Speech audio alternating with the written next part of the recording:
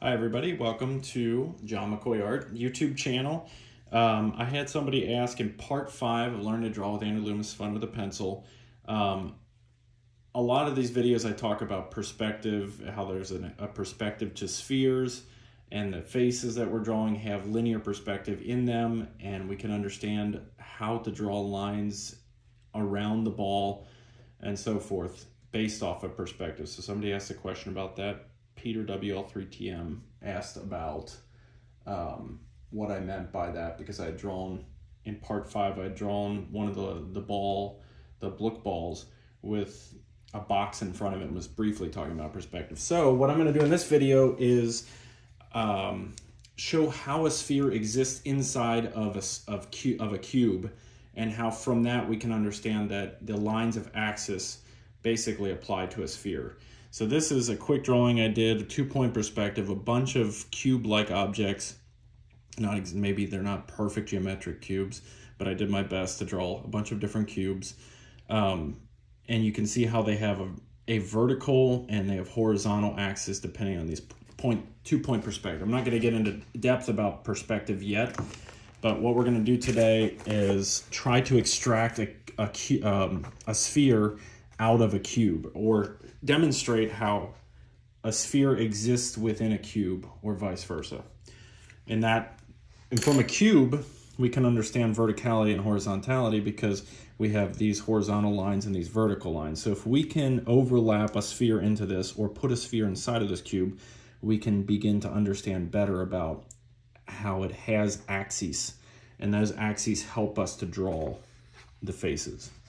Okay, so if you've seen one of my videos about how to draw ellipses, that'll play a role in this. So if you want to watch that too, you can see that. That'll help understand how we're going to be drawing ellipses here. I'm not going to measure. The only thing I'm going to use this for is straight lines if I want to draw a straight line, but I'm going to eyeball the midpoints on this. So we'll take this 3B so it can be visible. I'm going to guess the midpoints on all 4 lines that make up just this square, and we'll go square by square. I'm going to guess the midpoint to be there, midpoint to be here, midpoint to be here, midpoint to be here. And now we're going to use that technique I talked about of drawing the ellipse.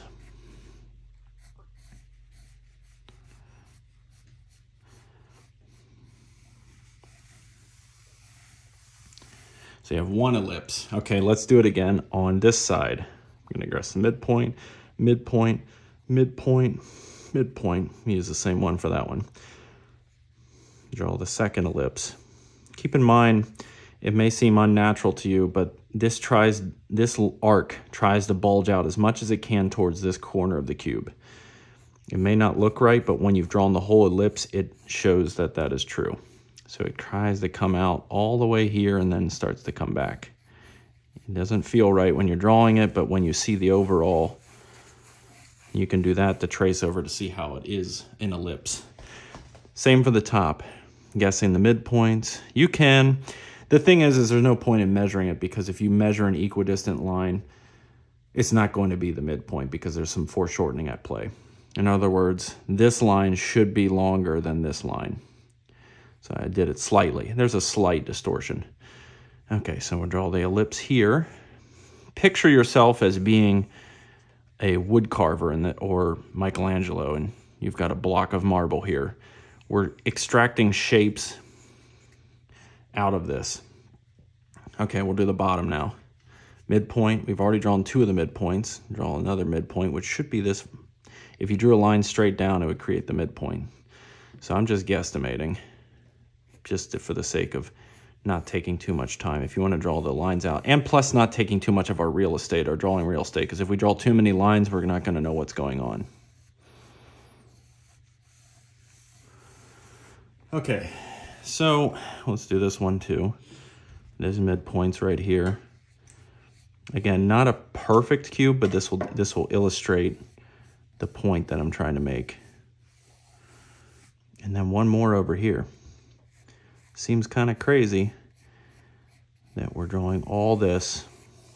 But now, have you seen those dice that aren't perfect? You have dice that are like this, that have sharp corners, and they have rounded off dice. So if we were a wood carver and we cut all these little extra pieces off, we would have more of a sphere. Okay, so if we kept doing this infinitely and analyzing this, we have these vertical axes on each one of these ellipses. We have horizontal ones, and we're basically seeing how the sphere is appearing here. So let me erase this a little bit so you can see how we are getting a sphere out of this, because I can still see the general shape because I'm not completely erasing it, but I'm giving myself a little more real estate to draw on. Oops.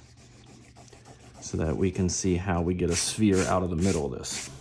Another way to look at this, so you can still see our ellipses vaguely, is that we identify the midpoint of this and we create in the exact center a vertical line that goes through. So if we draw the axes on the bottom and the top using our midpoints that we can still see, we've identified the center, and this line goes right through here.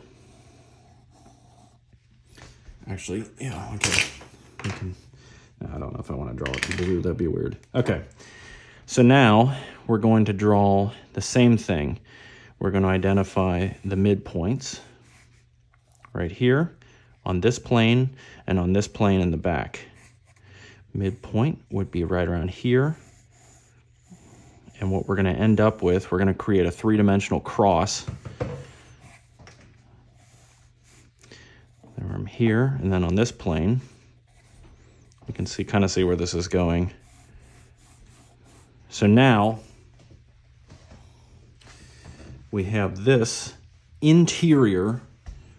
Let me just, actually, I'm going to do it in blue so you can see the difference. We have this, which goes from this plane to this plane right in the center. We have this one, which goes from center to center. And then we have another one that does that. So we've gone pretty much in all directions. Now what happens is we can then identify that there is a ellipse here. And you're seeing how where I'm going with this is that the sphere exists within, so this one's a little exaggerated. That one goes all the way to here. It's a little hard to see, actually.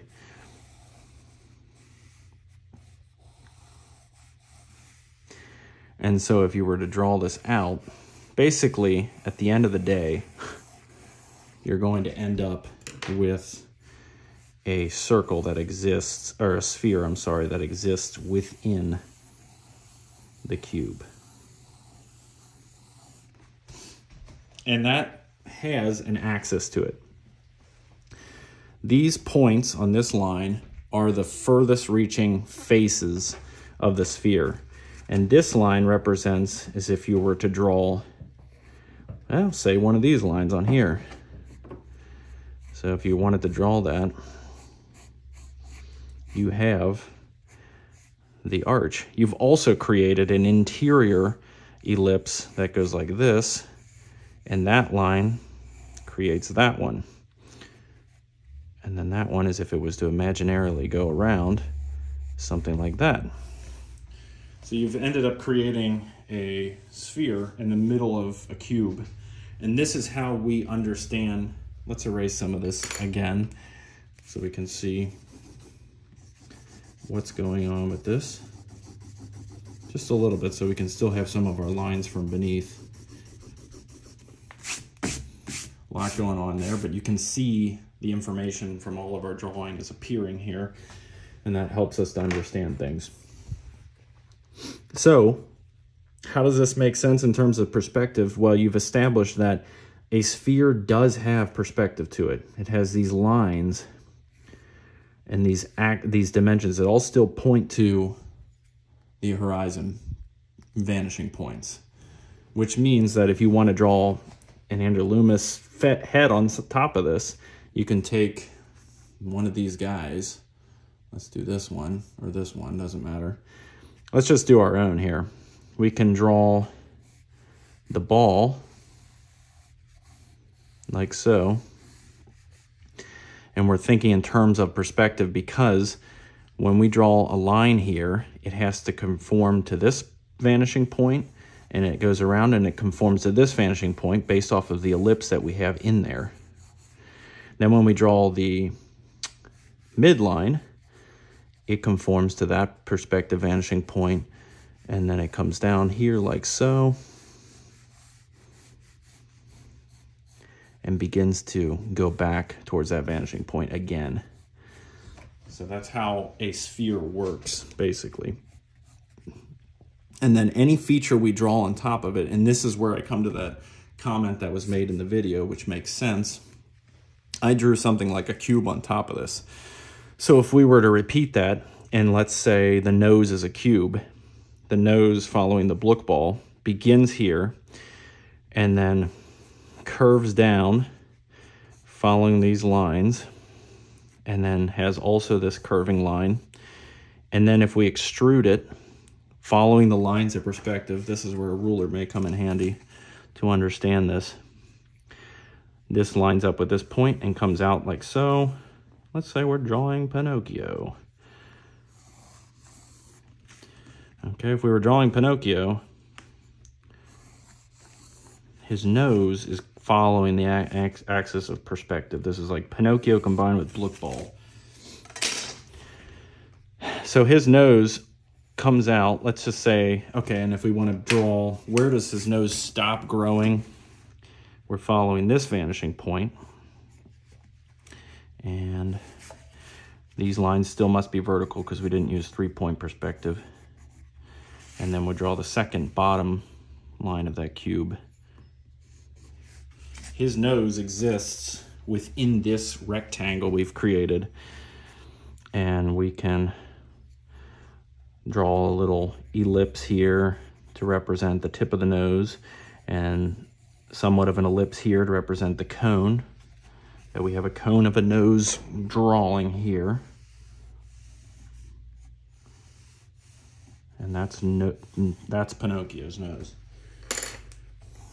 So, solidifying that in, we have drawn Pinocchio's nose onto a Blook ball. I did not foresee the video going that direction, but here we are drawing Pinocchio's nose on a Blook ball. And there. So now let's go ahead and finish Pinocchio by drawing the eyes. The eyes would be happening on either side, but you can see how it follows perspective, which probably should clarify pretty well your question that you had. We'll just say Pinocchio is got his eyes closed, he's sleeping here. Draw some little eyelashes. And then we will draw a mouth here. So if we want to do the divided ball and plane method, we can follow the ear line here. We've got the ear, and we draw the jaw line, and we draw the center line, which goes down, hairline here, mouth. Okay, we got the, and then chin here, like so. We got the little mouth here,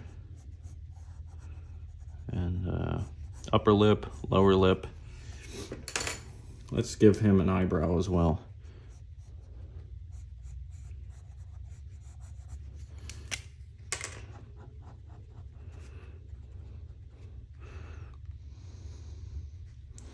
Of course, that lip is completely blocked by the nose extending.